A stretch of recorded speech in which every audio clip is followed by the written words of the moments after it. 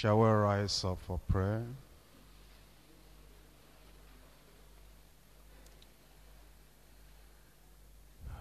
We need to praise the name of the Lord for granting us journey mercies here, for making this Congress a possibility, and for giving us great expectation as we come together.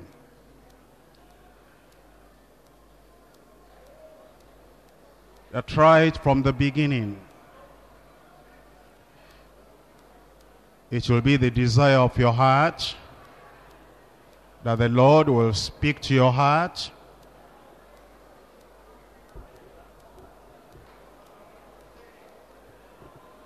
That great will be the outpouring of His Spirit upon your life.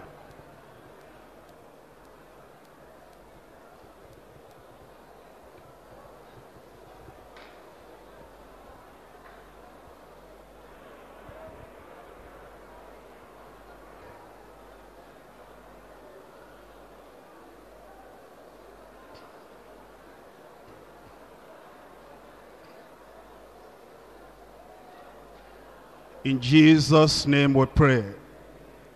Our great God in heaven, we thank you for bringing us together. We thank you for journey mercies. We thank you because of your protection over your children, over your servants, that you have brought from the west and from the east and from the southern part, from the central part of Africa. Thank you because of those who have come from outside Africa too. Thank you for those of us who are in Nigeria here, and you have granted us journey mercies here. We know you have a purpose for bringing us together. And we glorify you because you have this great mighty plan for every life and for the ministry that you have committed into every hand. We pray that you accept our praises in Jesus' name. Lord, as we come together, we want your plan, your purpose, to be fulfilled in every life in Jesus' name. We're asking, Lord, that every opportunity we have to listen to your word through this place, on this pulpit, that your word will come straight from the throne above, right into the hearts of all your people in Jesus' name. We pray that you protect our hearts so that nothing will distract us. Nothing will distort the truth we hear in our hearts. And nothing will lead us astray to anything which is not your perfect revelation through your word in Jesus' name. We have come here not only because we want to be spiritually refreshed, but because we represent thousands and millions of people in the various nations we represent. And therefore, Lord, we pray that you will so prepare our hearts and lives, prepare our ministries, so that when we go back to the various places we came from, we'll be able to deliver your truth, your revelation, unto all the people that are waiting for us in Jesus' name. We pray, Lord, that things that are just by the way, the things that are not essential, that the devil would like to magnify in our mind, that you will take every one of those things away from us in Jesus' name. We pray, Lord, that you make us real overcomers, that as we're here in body, we'll be here in spirit as well, that will not allow a jot or a tittle of your word to fall to the ground. But your word will sink deep in every heart in Jesus' name. From this very night, begin to speak to your people. Throughout the Congress, speak to your people. All through our days together here, let us hear you. May what we hear be of benefit to every heart. Thank you because we know you have answered. In Jesus' name we pray.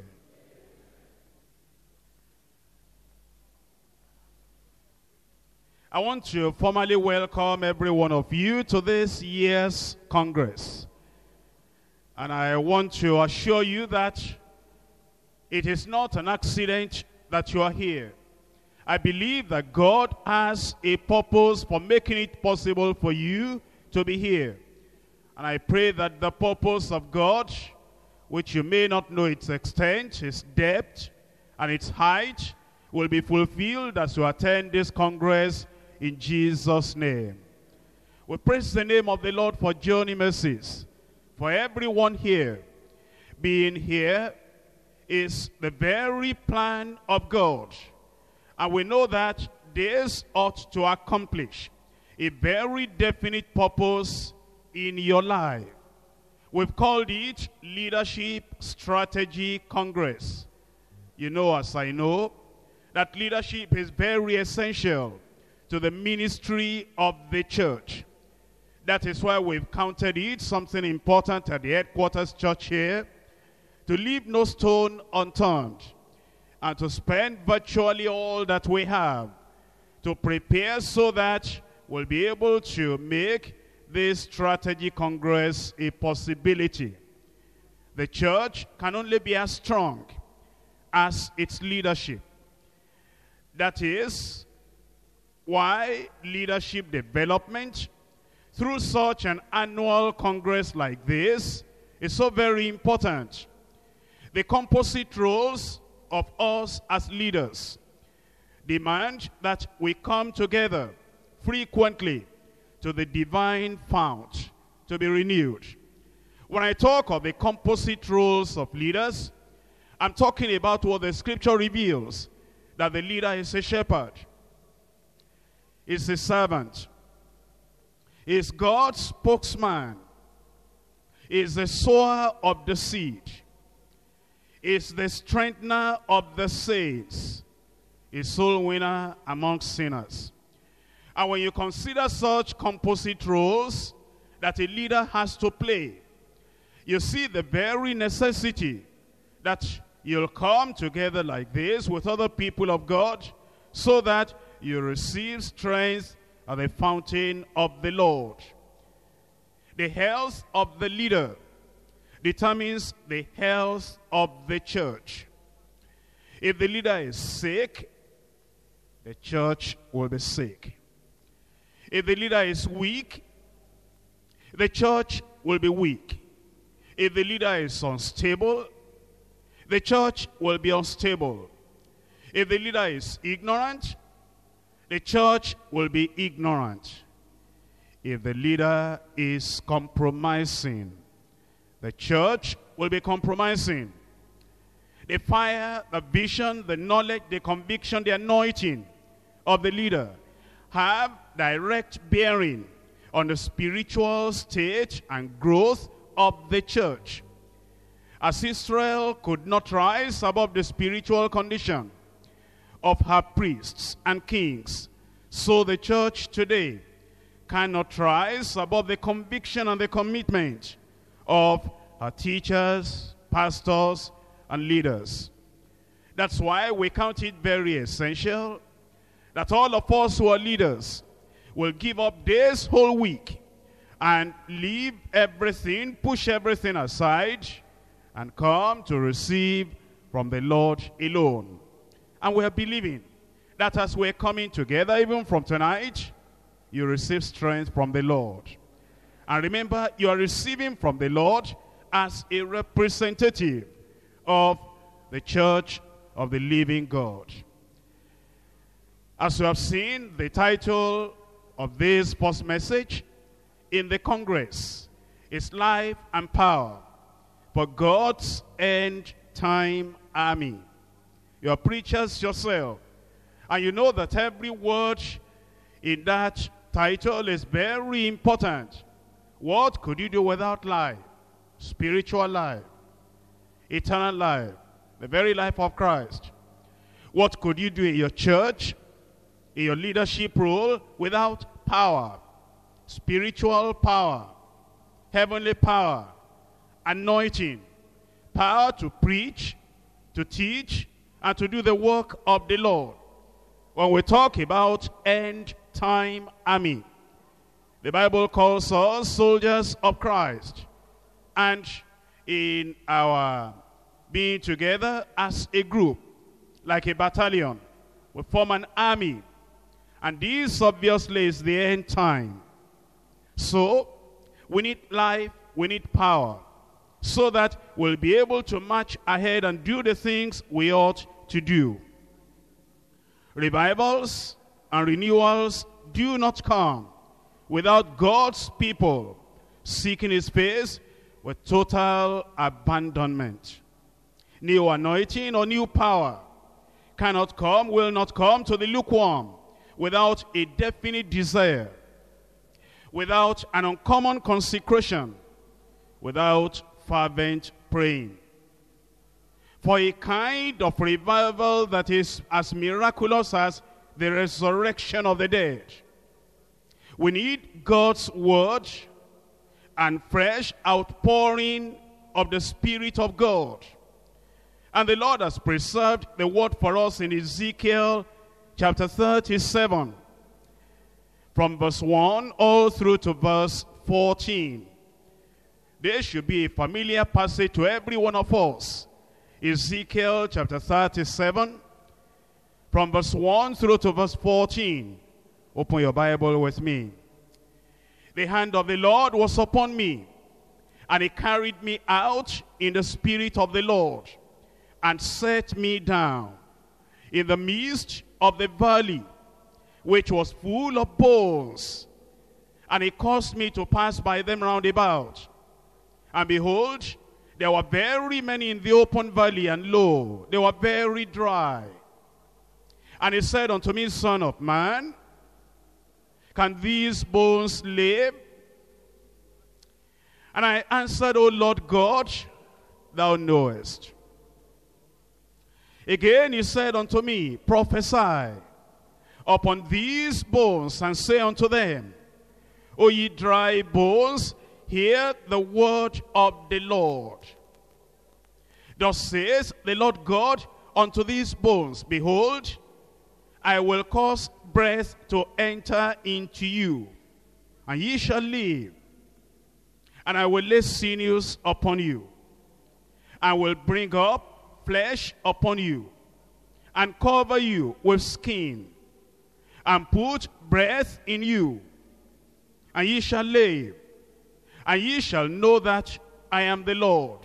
So I prophesied as I was commanded. And as I prophesied, there was a noise, and behold, a shaking. And the bones came together, bone to his bone. And when I beheld, lo, the sinews and the flesh came up upon them, and the skin covered them above. But there was no breath in them. Then said he unto me, Prophesy unto the wind, prophesy, Son of man, and say to the wind, Thus saith the Lord God, Come from the four winds, O breath, and breathe upon these slain, that they may live. So I prophesied as I was commanded, and breath came into them, and they lived, and stood up upon their feet, an exceeding great army. Let's stop there for a moment. That furnishes us instructive illustration on God's desire and plan of action for bringing life and power to his end-time army, for end-time ministry and mission. There is a lot in the book of Ezekiel, and there is a lot in the life of Ezekiel. There is a lot to learn from the condition of the children of Israel at the time of Ezekiel. There is a lot to learn from this particular passage we have read together. And probably will not be able to scale the height and fathom the depth of what we have in that short passage I've read to you. As students of the Bible, you ought to know that that passage of the Bible has an historic fulfillment. If you look at the history of the children of Israel, you will see very clearly the description, the illustration we have in that passage. And yet there is a prophetic note here. If you look at this story very well, or at this passage very well, you will see as you look into the future, the prophetic thing that talked about the children of Israel, how eventually they'll be gathered together like dead, dry, scattered, dismembered bones.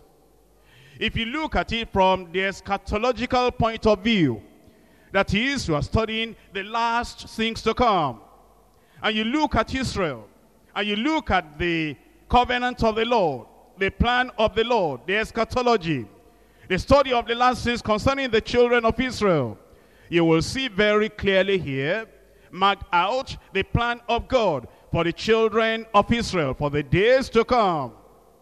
Yet, if you look at it spiritually, and you look at the application to the church of the living God, the church as a whole, the church in this generation in which we live, you will see the application, the relevance of this passage to the church today.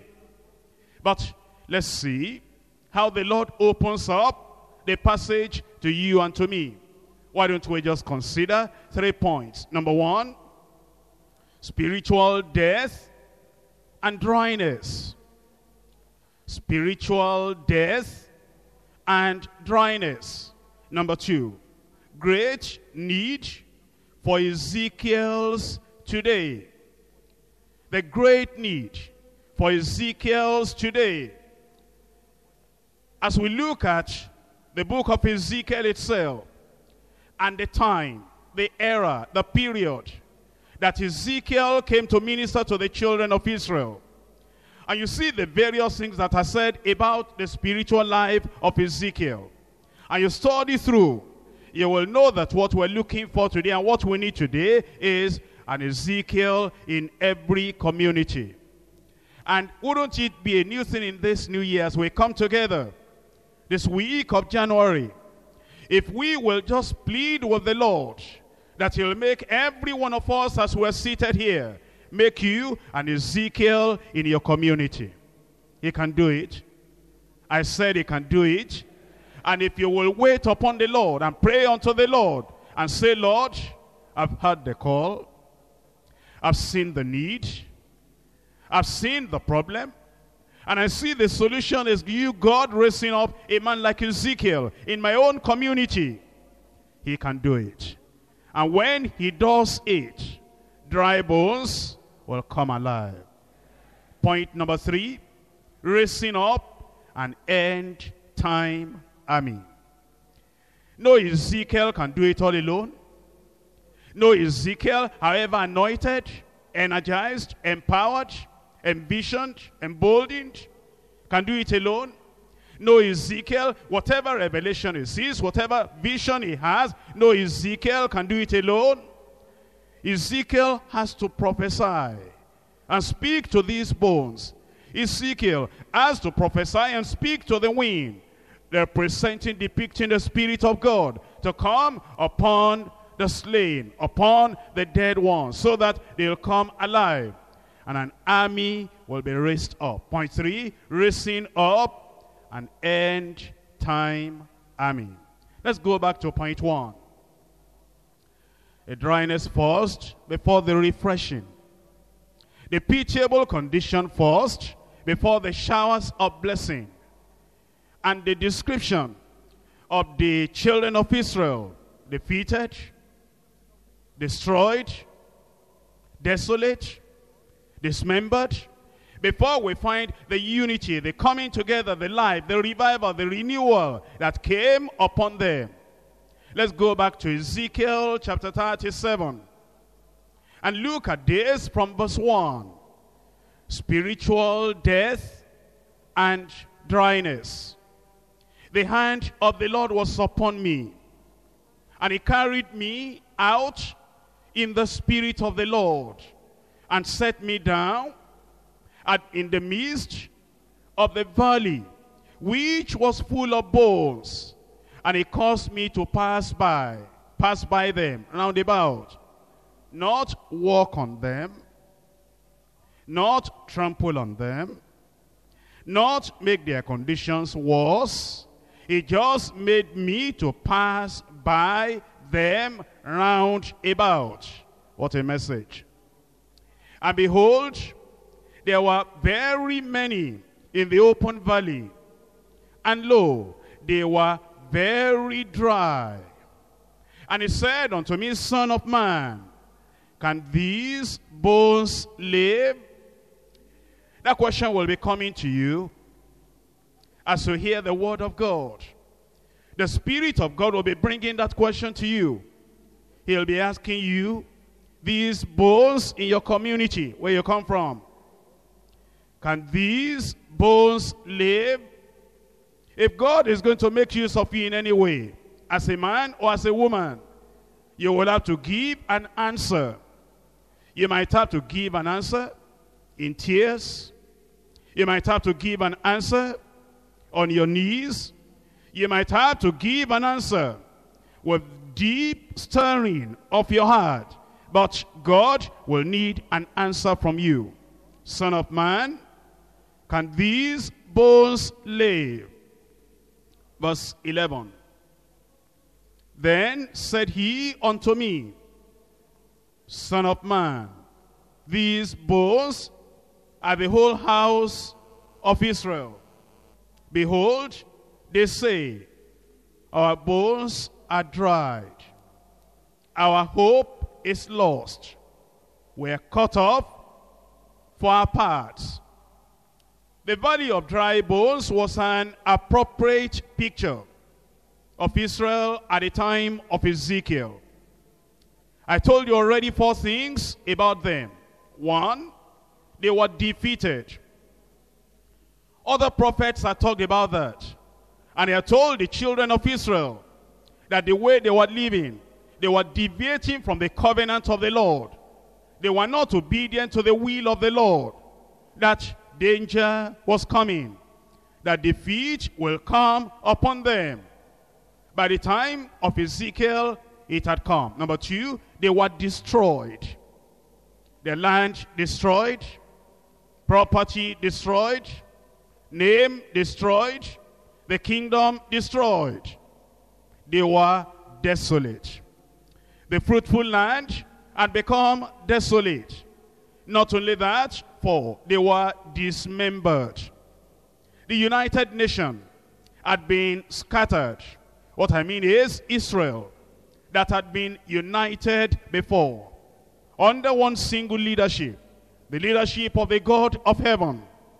These people had been divided, dismembered, and scattered.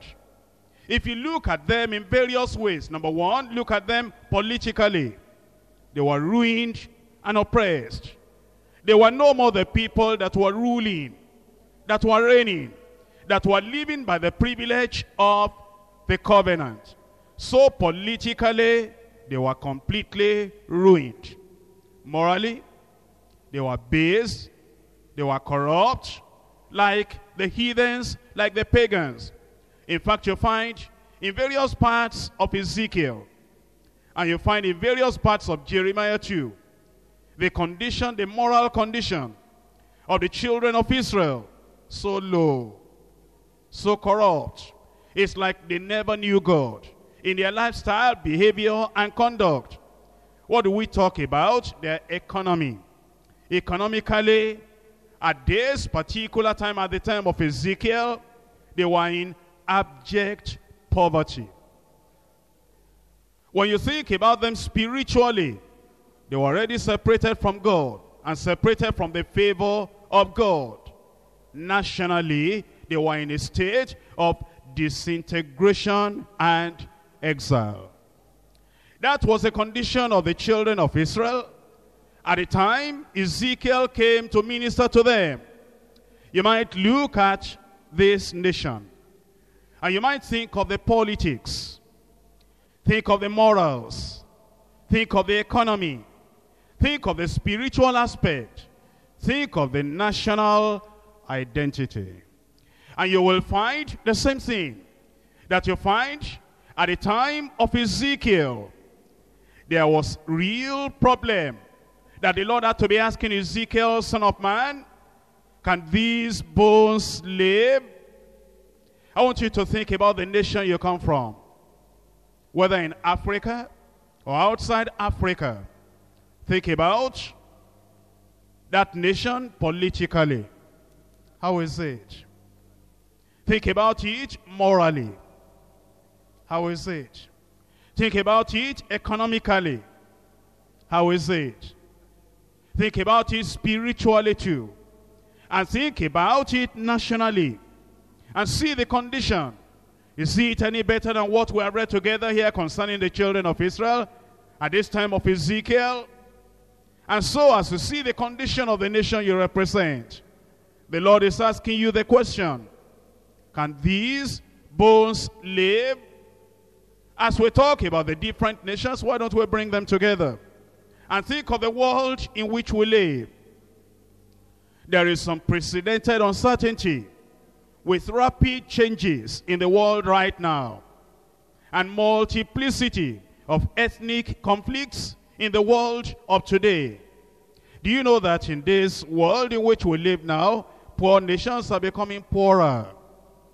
And there is increase in famine, increase in disease. In most parts of the world, the vast majority of the population are separated from God, and they are separated from one another. One tribe separated from the other. Occultism is widespread. Nominalism is prevalent. There is spiritual death and dryness all over the world. The question then comes to you, as we are here tonight, can these bones live? If God is going to do anything through you to make a change, a transformation in the community in which you live, in the world in which you live, you will have to give an answer to that question. What will your answer be? An answer of despondency, no hope. An answer of unbelief, no God. An answer of despair, nothing can be done. An answer of just giving up, saying, nothing can be done. You can't really preach anything in this community in which we live. In the world in which we live now, can you even preach? How can you even survive yourself? Or is your answer going to be the answer of faith? Knowing that with God, all things are possible. And knowing that the same God that spoke to Ezekiel and predicted and prophesied that a change was coming, is able to bring that change about. We talked about the world. Let me just talk briefly about Africa. Africa is a big valley where hundreds of millions are spiritually dead and millions are dying every year. Of the 500 million people in Africa, only 13% profess to be evangelical. Not all those 13% are born again, mind you, but only those 13% even profess to be evangelical. What are the rest of the people? 87% of Africa. What do they fit into?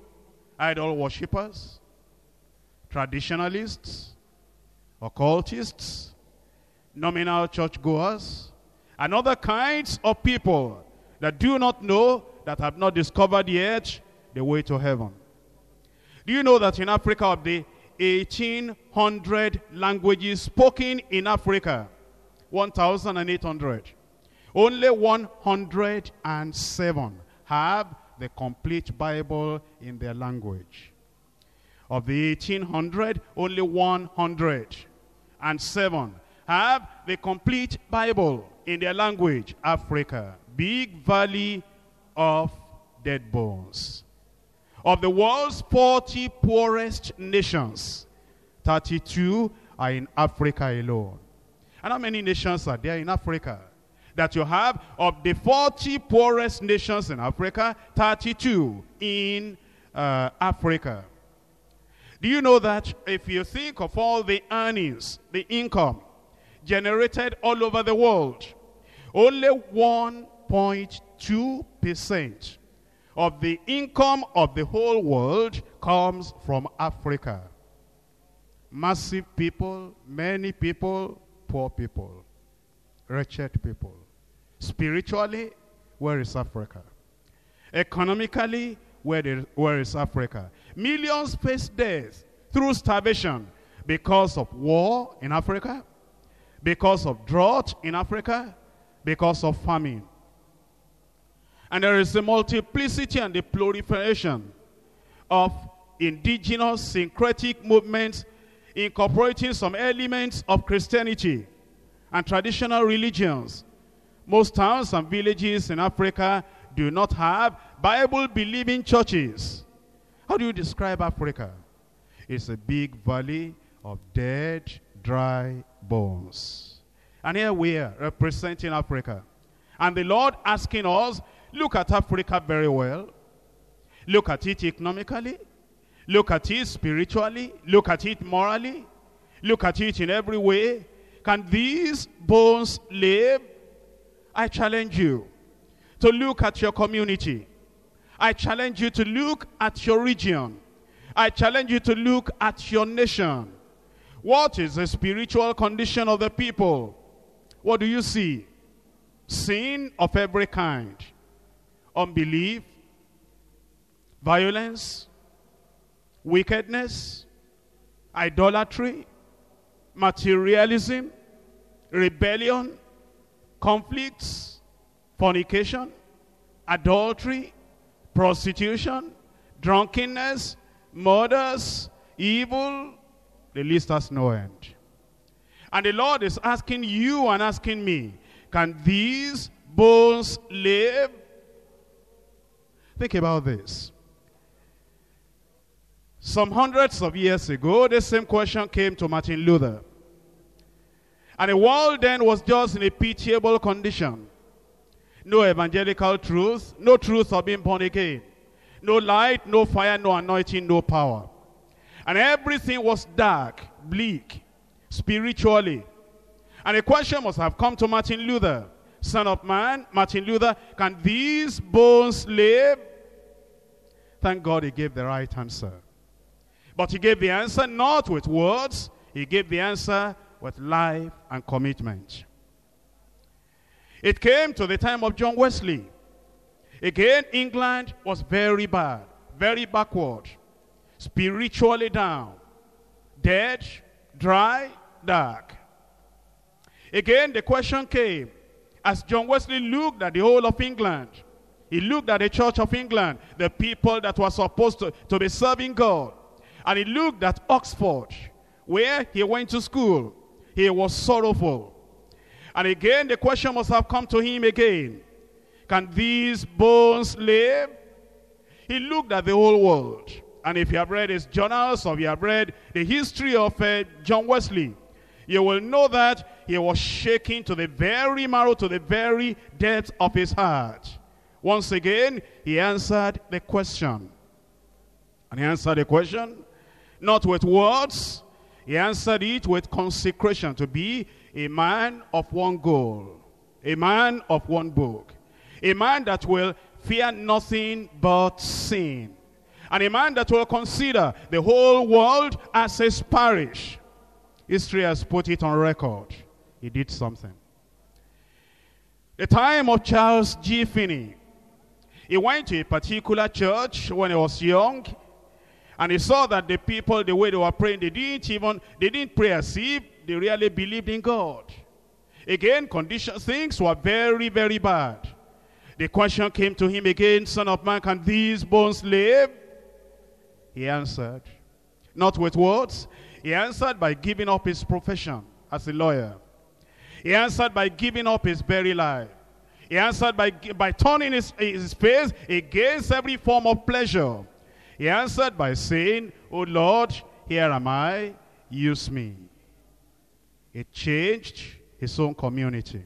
They answered with their lives. The question comes to you today, Son of man, can these bones live, how are you going to respond? They responded, and millions came alive in regeneration, revival, and renewal. It has come to your turn. If you do not answer, if you do not respond, millions may die. And you may die with them. Because the Lord will require their blood in your hand. Son of man, Son of man, can these bones live? Let's go to Ezekiel. Ezekiel 37, verse 3. And he said unto me, Son of man, can these bones live? And I answered, O Lord God, thou knowest. O Lord God, thou knowest. O Lord God, thou knowest. Think about that. Thou knowest. Don't we know? I think we know. If we look at the Bible, if we look at the fact that the children of Israel were in the land of captivity, and Pharaoh thought they will never be able to escape. Oh, we know. God made them to escape. If we look at the children of Israel under the Assyrians, God brought them out. If we look at the children of Israel in the intertestament period, God eventually brought Christ to them.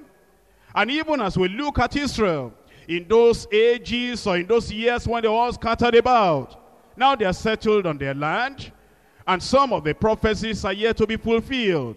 And of course, when you go to Revelation, and you see that all nations, all tongues, all kindreds, all languages, they will praise the name of the Lord. Where will those people be coming from? They'll be coming from all over the world, all through those ages. Because the Lord knows he can bring them alive. We know. From Scripture, we know. From the power of God, we know. We know that if we will surrender ourselves and yield ourselves, the Lord is able to make use of us so that the bones will live. What then is the need? That leads me to point number 2. Great need for Ezekiel's today. The Lord addressed Ezekiel. And he addressed him as an individual. And he wanted Ezekiel to confess whether God had the power to make the bones to live. And Ezekiel confessed. And Ezekiel then was charged or challenged to prophesy and speak to the bones. And then speak to the wind. I said our great need is for Ezekiel's today. But you may not know about Ezekiel very much. Why don't I just run you through some references in Ezekiel so that you will know about Ezekiel. Ezekiel chapter 1 verse 3. Very quickly. Ezekiel 1:3. The word of the Lord came expressly unto Ezekiel, the priest, the son of Buzi, in the land of the Chaldeans, by the river of Chebar. And the hand of the Lord was there upon him. You see Ezekiel there, the word of the Lord came to him, and the hand of the Lord was upon him. Ezekiel chapter 2 and verse 2. And the Spirit entered into me, when he spake unto me, and set me upon my feet, that I heard him that spake unto me. That's Ezekiel. The hand of the Lord was upon him. The word of the Lord came unto him. The Spirit of the Lord entered into him. The Lord spoke to him face to face, mouth to mouth. The Lord set him upon his feet. And then he said, I heard him when he spoke unto me. Chapter 2, verses 6 and 7. Thou son of man, be not afraid of them, neither be afraid of their words. Though briars and thorns be with thee, thou dost dwell among scorpions. Be not afraid of their words, nor be dismayed of their looks, though they be a rebellious house. You think that you are in a difficult situation, but look at Ezekiel. Ezekiel was living among scorpions. That is, the children of Israel were described as thorns, briars, scorpions. And yet Ezekiel was told, you have a ministry, you have something to carry out among the rebellious house of the children of Israel. Verse 7. And thou shalt speak my words unto them, whether they will hear or whether they will forbear, for they are most rebellious. The Lord was saying, Ezekiel, don't even think about it. Will they accept sound doctrine, sound teaching, balanced word of God? Don't think about it. Will they rebel? Don't think about it. Will they submit? Don't think about it. Will they appreciate you? Don't think about it. Preach that word. Even though they will be rebellious, preach the word. Ezekiel chapter 3 from verse 1. Moreover, he said unto me, Son of man, eat that thou findest, eat this roll, and go speak to the house of Israel. So I opened my mouth, and he caused me to eat that roll. And he said unto me, Son of man, cause thy belly to eat it, and fill thy bowels with this roll that I give thee. Then did I eat it, and it was in my mouth as honey for sweetness. And he said unto me, Son of man, go, get thee unto the house of Israel, and speak my words unto them. Ezekiel was a man that ate the word, swallowed the word, enjoyed the word. If you go on in the life of Ezekiel, you will see the various descriptions that are given about him. And when I say we need an Ezekiel today, in every community of this continent, I'm talking about having a man with power, a man with anointing, a man having the mighty hand of God upon him, a man that is filled and completely controlled by the Spirit of God, a man who is so saturated with the divine message that nothing else seems to matter to him, a man that is characterized by supernatural boldness, who does not fear to declare the truth of redemption, whether people will accept or reject.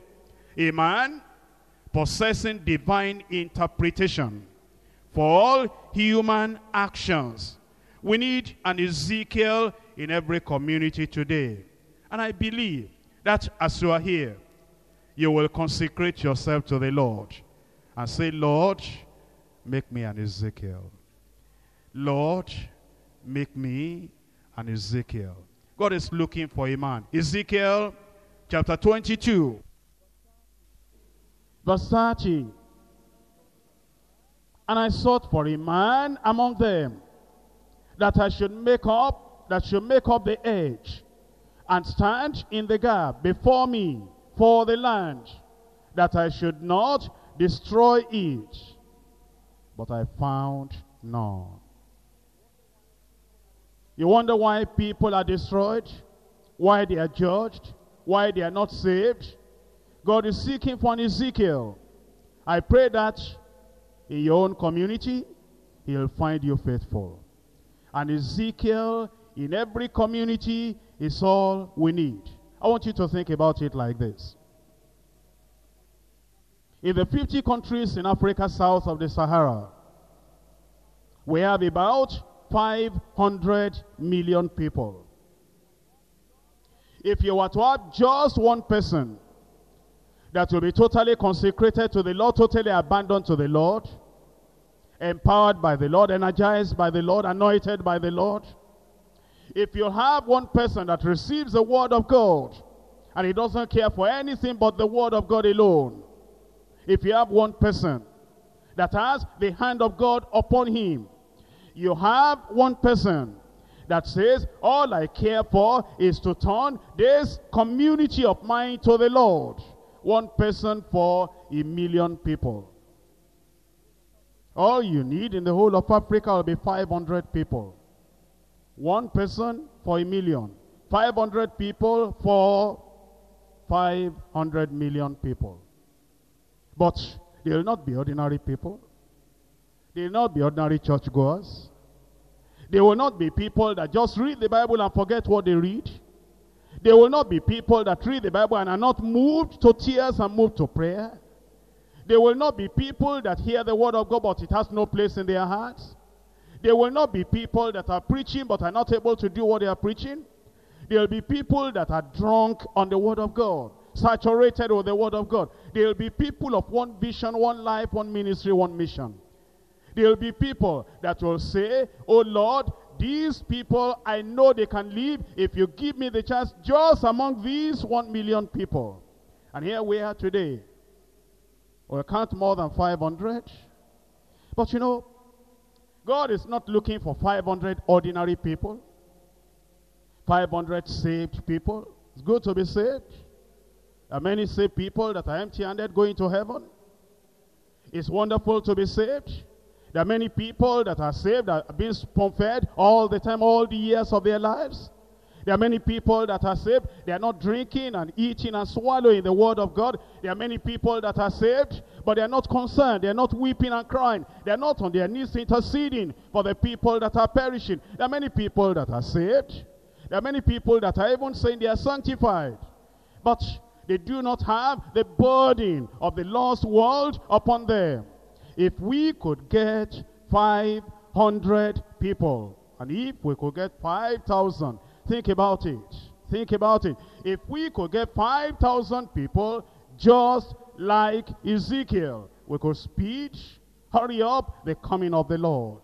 I mean, if we could get 5,000 people of all of us that are here, 5,000 people, and you say, I don't care for any other thing anymore now, this community where the Lord has brought me, in the midst of dead bones and dry bones and dismembered bones, oh Lord, give me a chance and give me the anointing to do the work like Ezekiel. All those people will come alive. And the reason we come together this week, we didn't come here to just celebrate and rejoice. We come here to be fired up. We come here to see what we have not done, what we should have done. We come here not just to fellowship, not just to rejoice, not just to say what a wonderful thing, not just to say what a big thing Deeperlife has become. Look at all the nations represented. We didn't come here for that. We came here to see. Look at the dead bones. Look at the dry bones. Look at the people that are perishing. Look at the people that have not been saved. And say, Lord, I volunteer. I'll be an Ezekiel. Even though briars and thorns and scorpions are all around me, I'll be an Ezekiel. Even though rebellious people all surround me, I'll be an Ezekiel. Even though the people may even fight against me and fight against the word, I'll be an Ezekiel. An Ezekiel for the Lord. Is it possible? I said, is it possible? You know, our coming together this week will be a waste if God cannot trace up in every nation in Africa an Ezekiel. If you cannot go back and speak to those dead bones and dry bones, and life begins to come immediately, this conference will be a waste.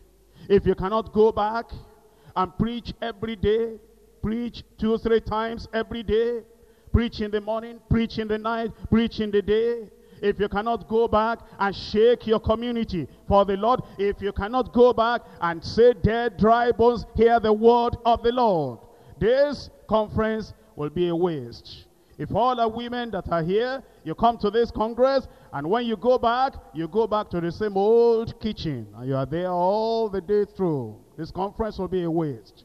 If all the men here will go back to their trade, and you go back to all your enterprises, and it's the same old story. It will be a waste. If we go back after this Congress, and you go back to that little church of 20, and that little church of 30, and that little church of 25, and when we're going to come next year, if Jesus tarries, we say, praise the Lord, we're the faithful few people of God. The 25 people are still there. The people are so hard-hearted. They are not changing. They are not repenting. But we're still 25. But we praise the Lord. We 25 people were sticking together, and the people are rejecting. But praise the Lord, we're a little group, but we're the people of God. It will be a waste. But this time, if you'll pray in the day and pray in the night, if you'll cry in the day and cry in the night, if you'll talk to the Lord about the dead bones, about the dry bones, if you'll say, oh Lord, make me an Ezekiel, well, you may not know what that means because it means much, but the Lord will answer that prayer. He'll make you an Ezekiel. And your community will never be the same anymore in Jesus' name. But it's going to take a decision of heart. It's going to take a commitment, a consecration, saying, oh Lord, I am going to be an Ezekiel for the Lord. Let's go back to that Ezekiel chapter 37. And read it now from verse 4. Again he said unto me, prophesy upon these bones, and say unto them, O ye dry bones, hear the word of the Lord. Thus says the Lord God unto these bones, behold, I will cause breath to come into you, and ye shall live, and I will lay sinews upon you, and will bring up flesh upon you, and cover you with skin, and put breath in you, and ye shall live, and ye shall know that I am the Lord. Verse 7 is so important. So I prophesied as I was commanded. So I prophesied as I was commanded. So I prophesied as I was commanded. The problem with the preachers of the world today is that they change the message. They do not preach. They do not prophesy as the Lord has commanded in the word. But Ezekiel said, I prophesied as I was commanded. If you are going to make any change in this end time era, you are going to prophesy and to preach as you are commanded. Not only that, he was told to prophesy to the wind. That is to say, come thou from the four winds, O breath, and breathe upon these slain, that they may live. He then said, so I prophesied in verse 10, as I was commanded. That was prayer. What were the two things that God used in Ezekiel, or through Ezekiel? Proclamation and supplication. Proclamation. He preached the word.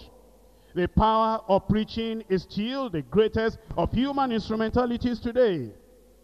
There's no substitute.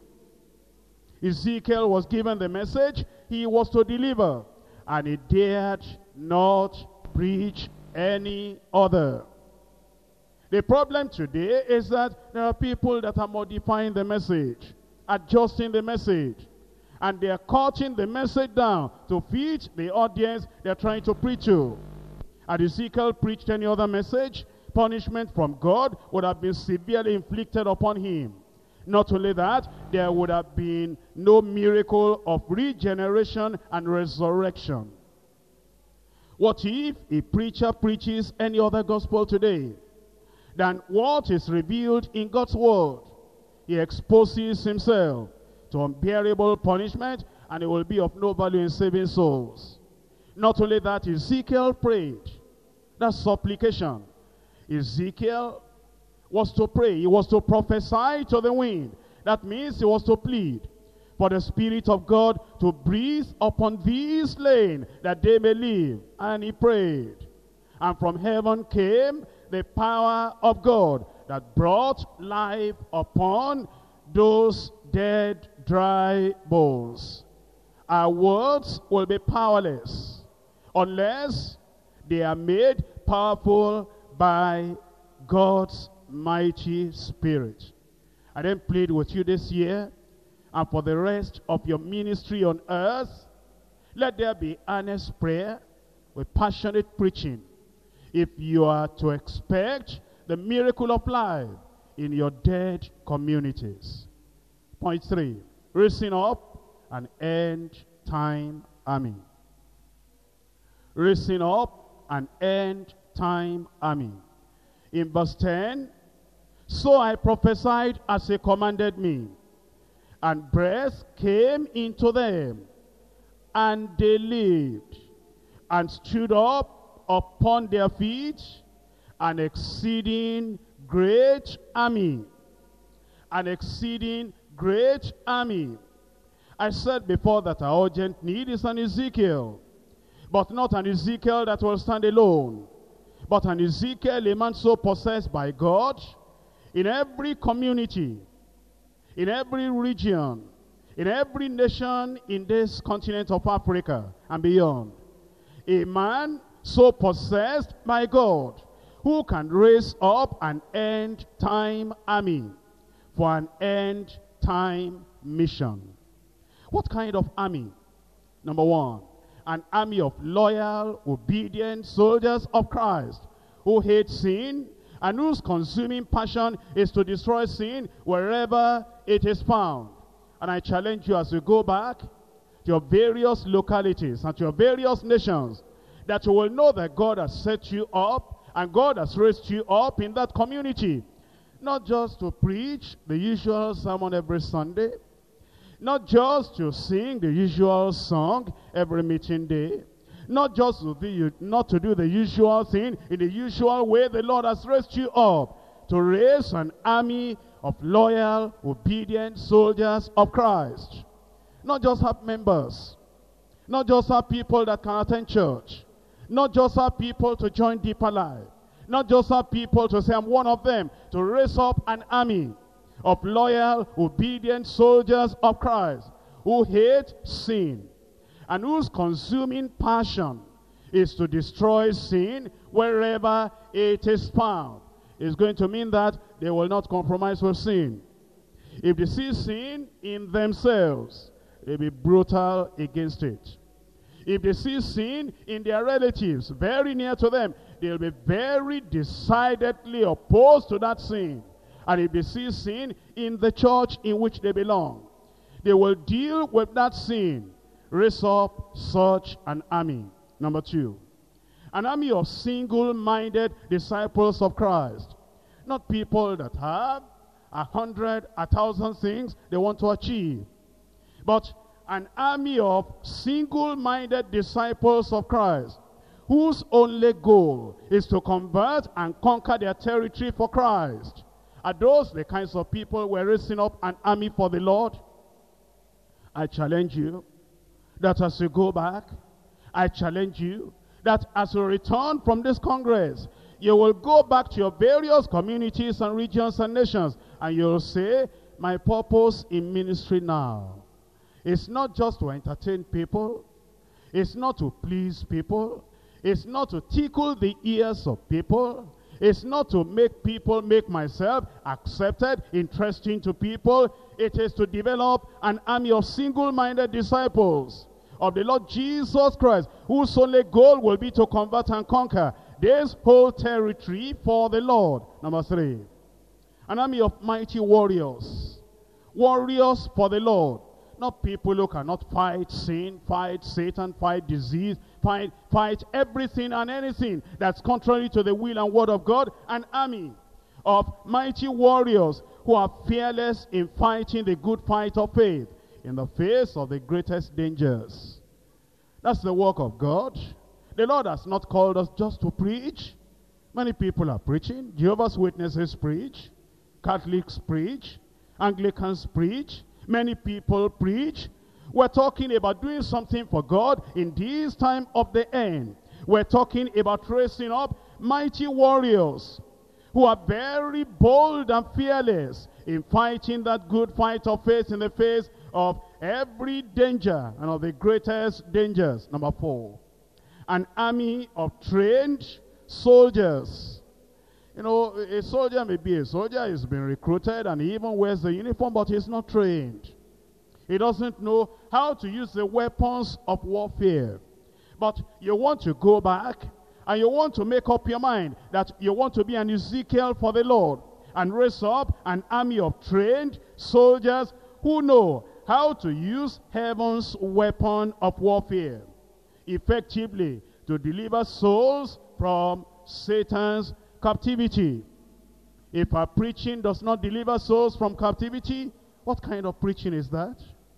If our preaching does not disturb people, make people uncomfortable, jolt them, and get them out of the pit of the captivity of the devil, if our preaching does not make them to arise and to say, I'm for Satan no more, I'm for bad habits no more, I'm for evil no more, I'm giving myself completely unto the Lord. What kind of preaching will that be? Go back then and raise up an army of trained soldiers who will use the weapons of warfare effectively to deliver souls from Satan's captivity. Number 5, let's go back and raise up an army of tireless fighters.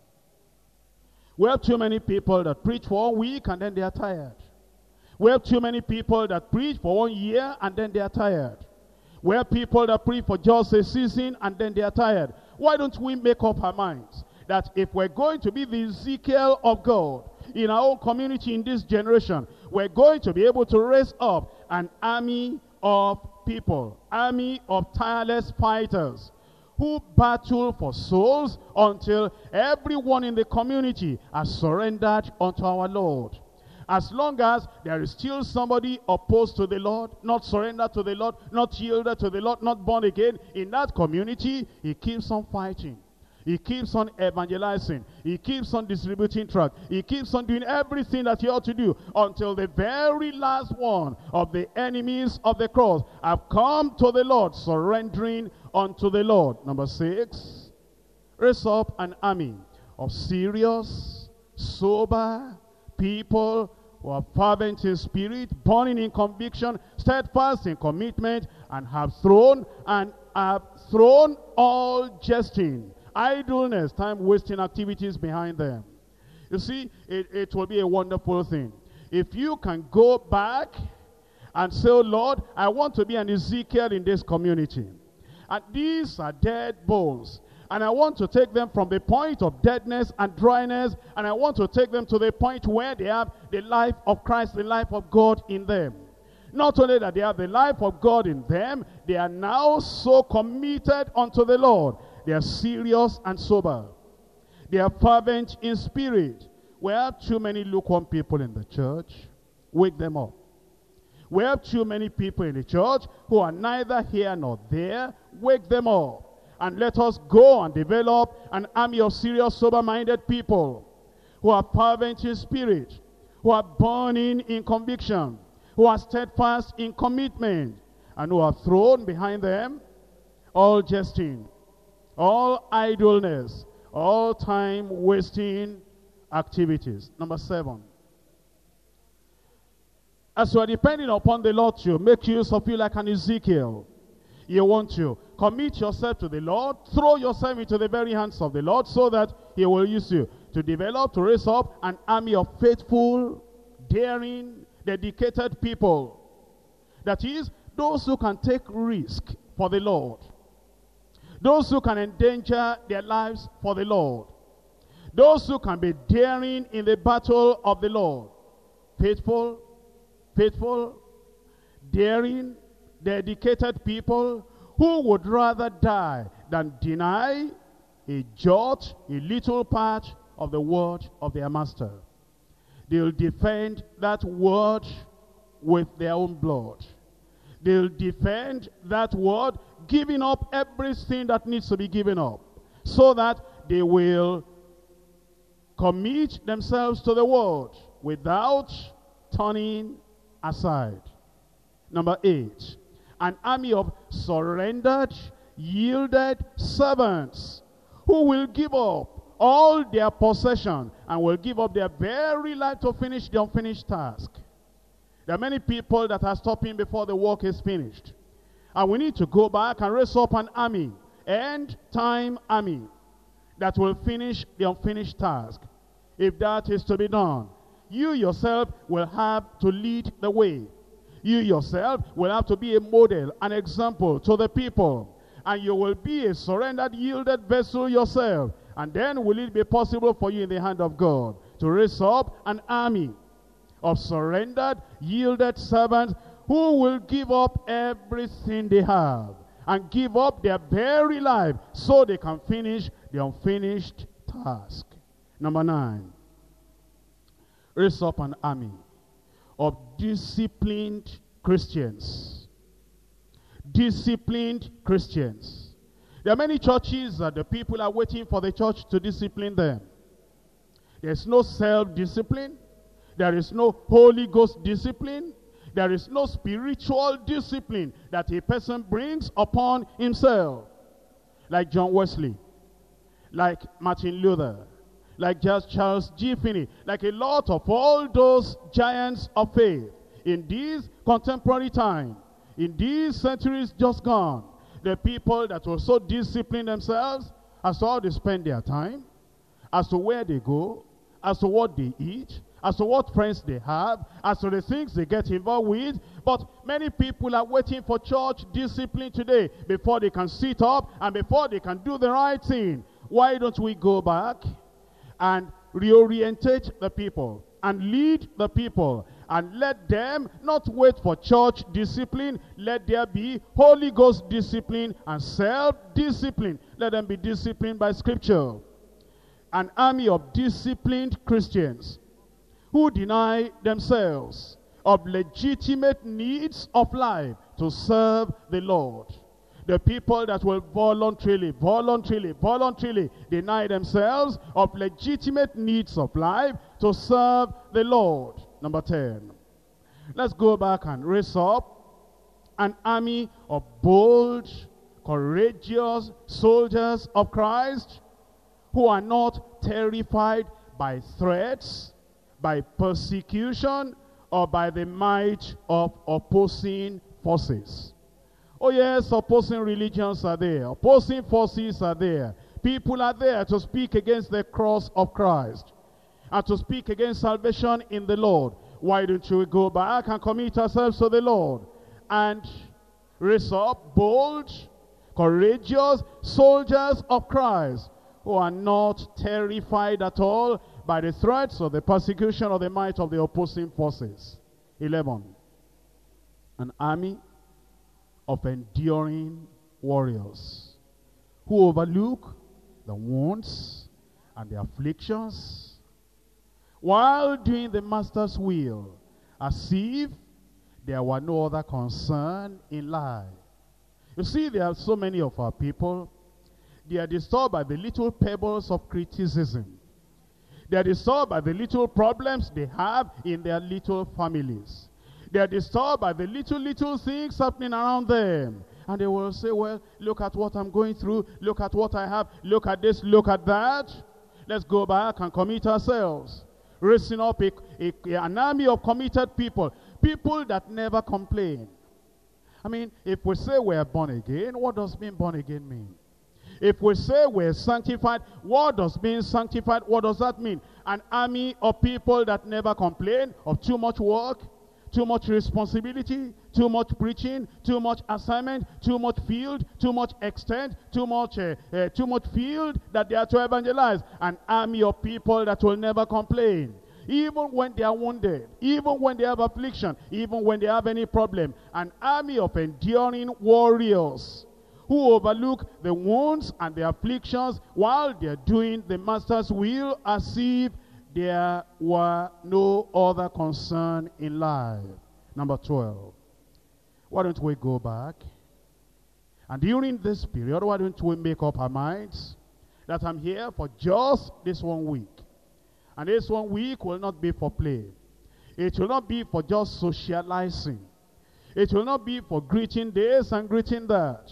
It will not be for wasting all the time we have on things that are not essential. I'm saying people are dying. And the communities that we represent, they are dead, dry bones. And something needs to be done. Why don't you then say, all through this week, I'm going to just wait upon the Lord. And so that when I go back, the Lord will use me to raise up, number 12, an army of orderly soldiers, not unruly soldiers, not people that cannot keep their rank, orderly soldiers, keeping to divine order, even at the heat of the battle. That the Lord will use you to raise up a set of people that if they are supposed to be standing there, staying there, sitting there, preaching there, they will stand at their post. Not people who are here and they are desiring another thing over there. Not people who are supposed to be in this locality and their minds are over there, that God will use you to raise up an army of orderly soldiers, keeping to divine order, even at the time of the heat of the battle. 13. That God will use you to raise up an army of united soldiers who keep united at all cost, even in the midst of lies and insinuations of enemy strategists wanting to cause disunity and defeat. Oh yes, that's the strategy of the devil. He will try to cause disunity so that your hands will be weakened, or the hands of your people in the community will be weakened. But you want to raise up an army of united soldiers who will keep united at all costs, fighting the good fight of faith, and doing battle for the Lord, and doing the work of the Lord, even though there may be enemies that bring in insinuations and lies. Number 14, an army of militant guards. An army of militant guards who jealously guard the faith once delivered unto the saints more than they guard their very lives.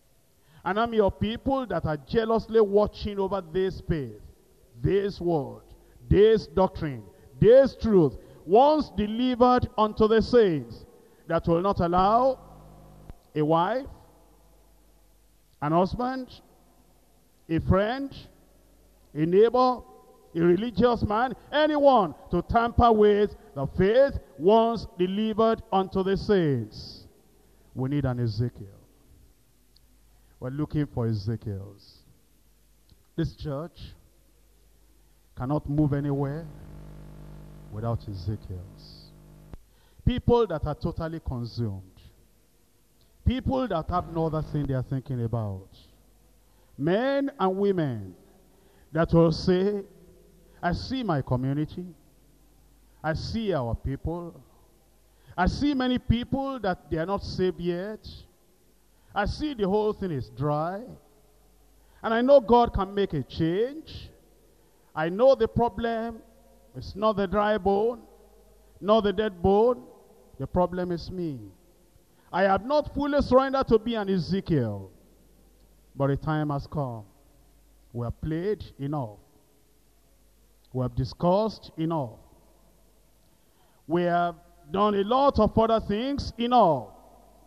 It's time to serve the Lord. God can raise up people like John Wesley again. He can raise up people like Charles G. Finney again. Can he not? Can you be that man? Can you be that woman? We need you. The Lord needs you. Africa is dying. The whole nation, the whole continent is dying, sinking deep into hell. Son of man, daughter of man, can these bones live? Answer with your life. Rise up and let us pray.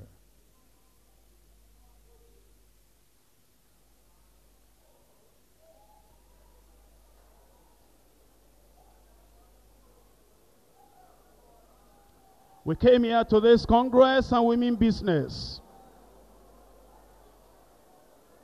We want to serve the Lord. We want to prepare for end time ministry and mission. Can't you do something? In this generation at this time, people are perishing. Souls are dying. Africa is like a big valley of dead dry bones. We need an Ezekiel. Man, what will you do? We need an Ezekiel. Women, are you not going to be involved? Let the fire of God drop in your soul. Don't let the word you have heard condemn you on the last day. Aren't you concerned that souls are perishing? God needs an Ezekiel in every community. He needs an Ezekiel in every community.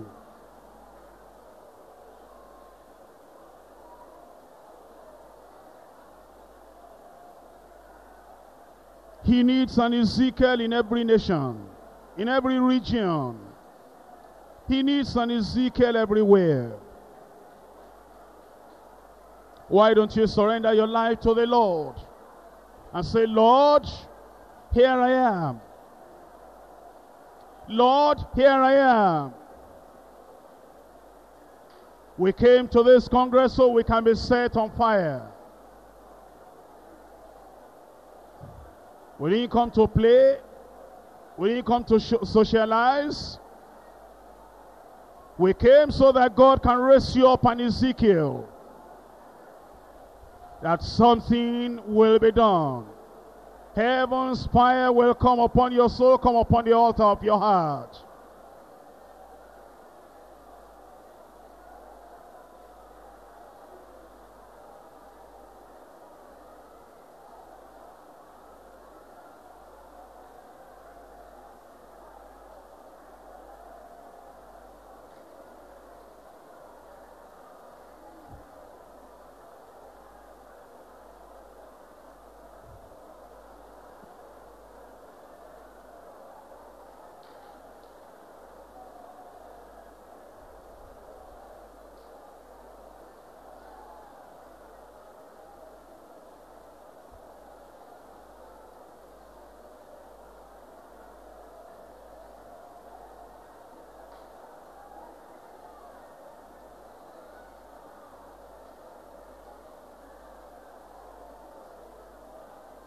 Ezekiel was a man on fire for God. Be an Ezekiel for God.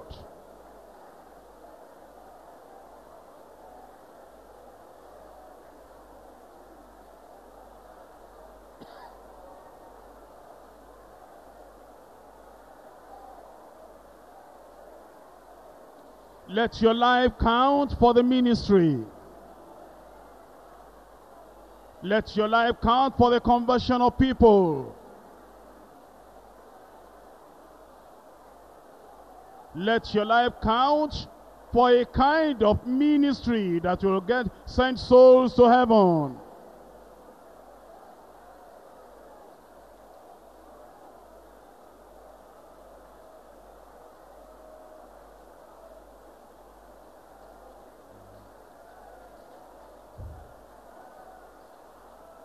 Let all the days of the Congress be days when you are fully, completely surrendered to the Lord. Saying, oh Lord, make an Ezekiel out of me.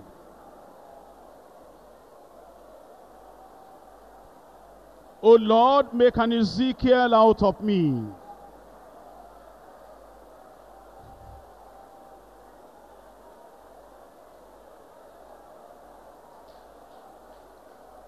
Don't allow side attractions to distract you.